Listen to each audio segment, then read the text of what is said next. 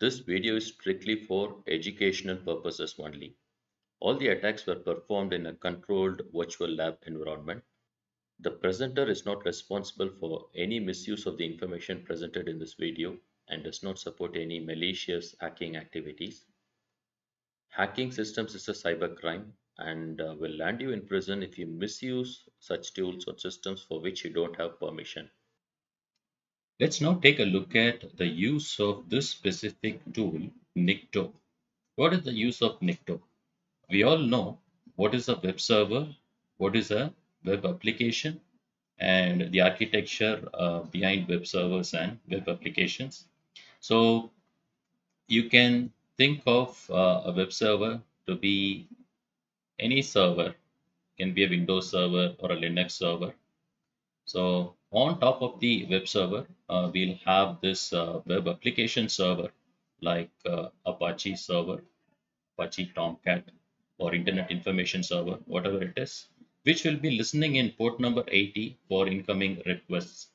So this server, on top of this server, we'll have a web application running.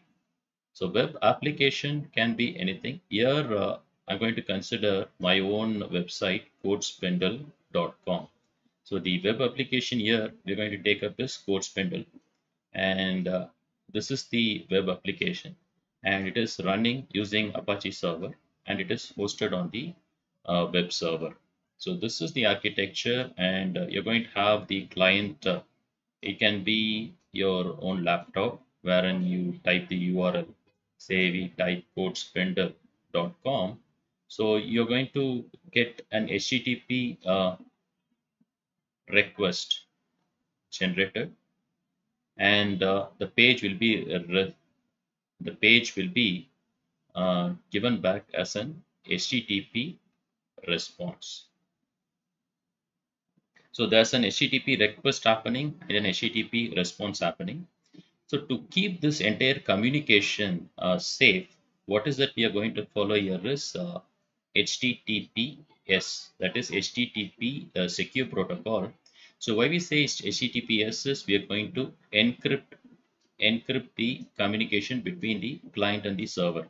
So once when you encrypt this, even if an hacker is trying to intercept, you'll not be able to know what the actual communication that's happening between the client and the server. There's one more thing that we have to understand. A web application also uh, is an SSL certificate. So what is the use of an SSL certificate? It's actually SSL certificate. So for CodeSpindle, I have purchased an SSL certificate, secure socket layer. So what does that mean is this certificate is issued by a certifying authority to just say this is a valid website. You are contacting the correct website. It's not a fake website. Like someone else can start codespindle.com and then you're not diverted to a fake website. So SSL certificate is issued by a certifying authority to just to ensure the integrity of the server you're connecting to. So here I have an SSL certificate for codespindle.com. So first, the client will verify the SSL certificate. And once when it is sure enough that this particular server is the right server that it's going to be contacting, it will be initiating the request. And for the communication, the entire communication will be encrypted. So this kind of an architecture exists for an web application. And what is the use of Nikto here? Nikto, say there is this hacker and is using Kali Linux machine, and Nikto comes pre-installed with Kali Linux. The use of Nikto is it will be useful for scanning vulnerabilities in your web application server, in your web application, say whether there are any port vulnerabilities, whether there are any XSS, cross-site server scripting. We call that cross-site server scripting vulnerabilities, whether there are any SQL injection vulnerabilities, whether there is a click jacking vulnerability. So lot of vulnerabilities it will be checking um, on the web application and on your web application server, whether you have any MIME sniffing vulnerability. So the number of vulnerabilities, the list is extremely large.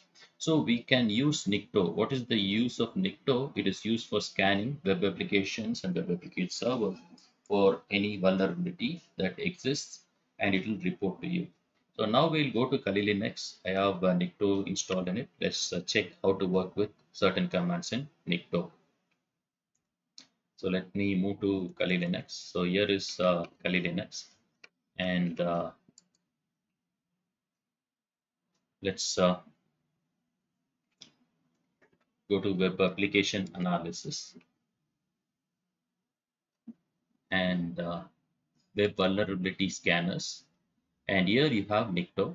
You can very well click on this item and start Nikto, or else you can go to your terminal and then you can directly use the command Nikto to scan any specific web application. So the web application I'm going to scan is codespindle.com, which is my own website. Since it's my own domain, I'm just trying to scan my own domain. But the advice is do not perform these scans on domains for which you don't have permission. So here I have Kali Linux, I have my terminal. So let me zoom in, further zoom in, and let me start scanning. So sudo nikto, and we should give host, and we can give codespindle.com, the domain which you know. So it will start scanning codespindle.com. So we'll enter the password. So this is directly scanning my live web application. Zero host tested. Okay, there is this issue. We should be connected to the uh, net for this. Let me move to machine settings. I'm in the host only adapter here. Let me change it to NAT. Okay, so let me close this. Again, let's start Nikto now. Let's go to the terminal and let's zoom in.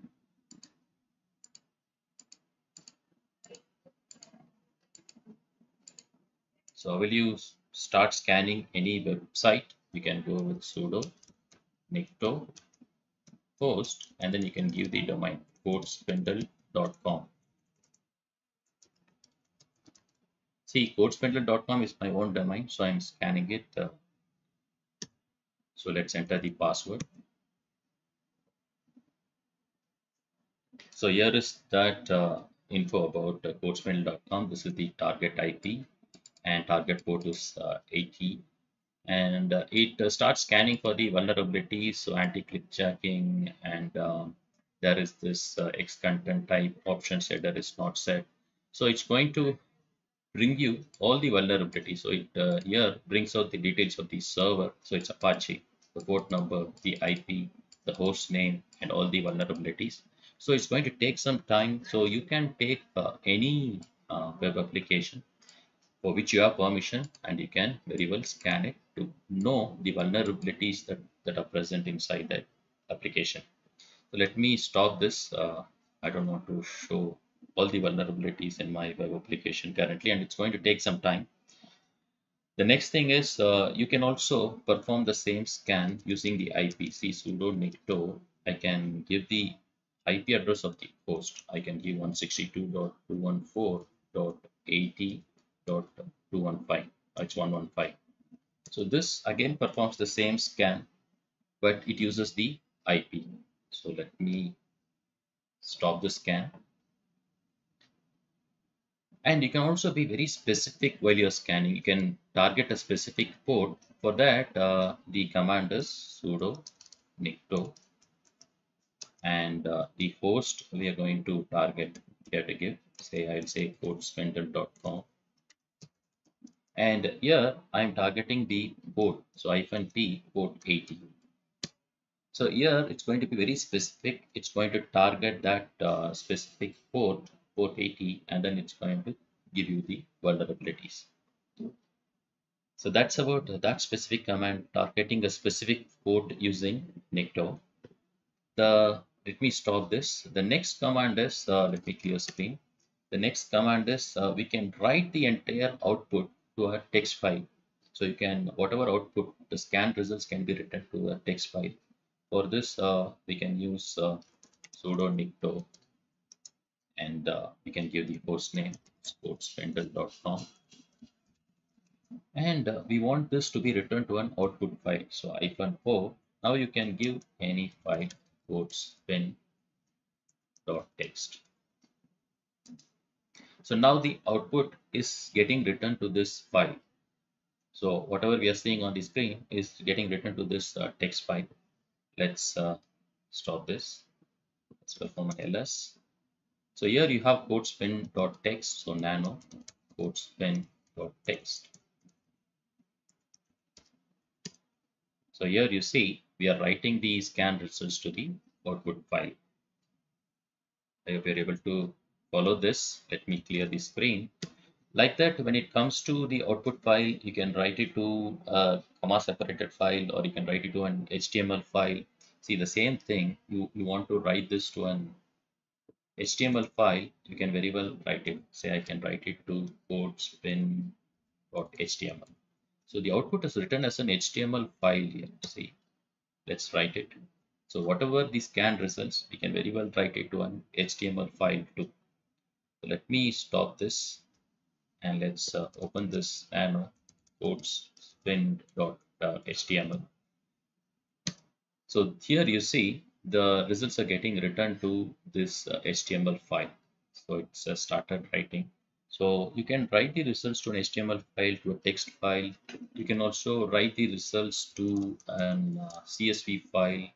Say you want this to be returned to sportspindle.csv. So that's just going to write the contents to an CSV file. So you have different files to which you can write. Are you clear with this? So let me stop the scan, and nano codespindle.csv. So you see it's a comma separated version file. So we are able to write this to CSV file. So you can very well use Nikto not only to scan, but you can also divert the scan results to a CSV file or an HTML file or a text file. The next very important thing that we can check is we can check the encryption used. What kind of encryption exists between the client and the server? I told you there's an SSL certificate which ensures the integrity of the application that we are contacting.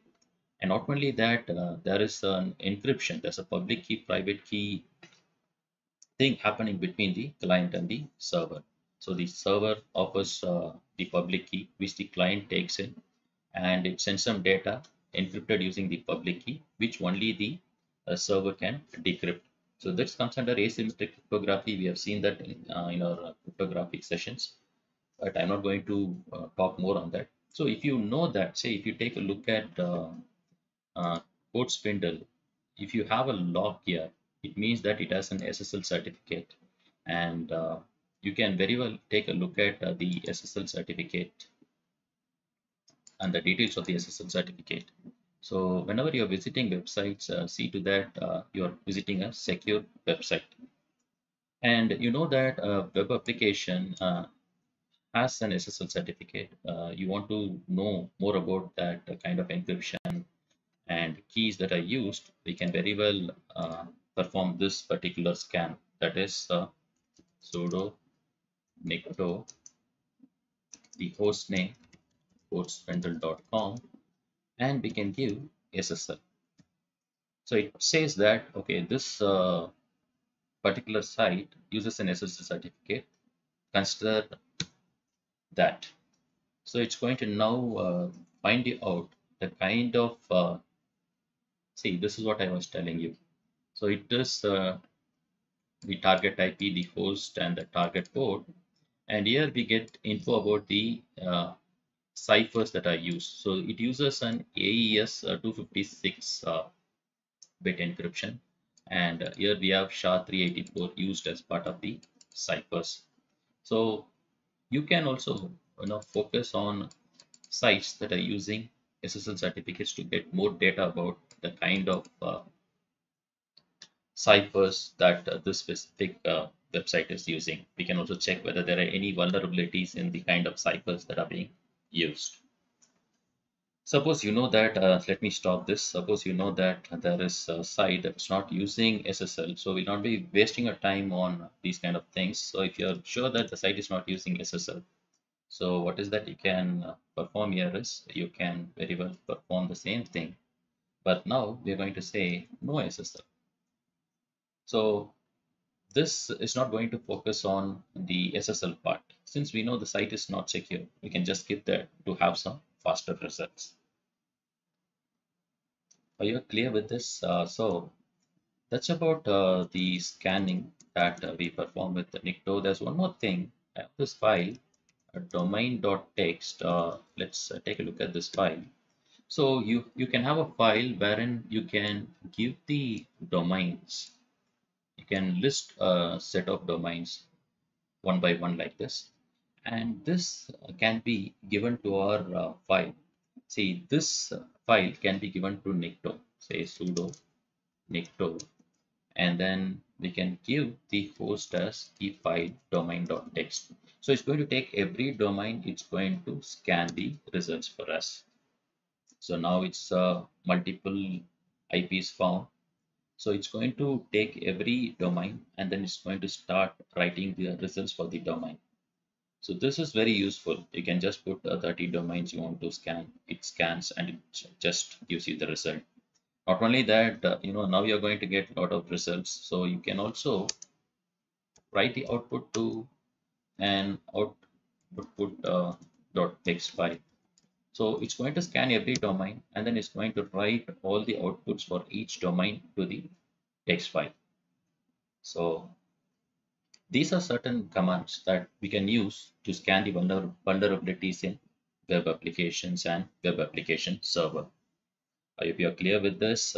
Maybe let's wind up this session by taking a look at our output or text file just to check whether it started writing. Yes, it has started writing for quote spindle.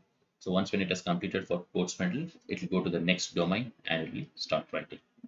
So that's it. I hope you had a very good insight of what Nikto is, what web applications, web application server, and how they are the architecture behind their communication, and how Nikto can be used for scanning all the vulnerabilities that persist on web applications and web application servers.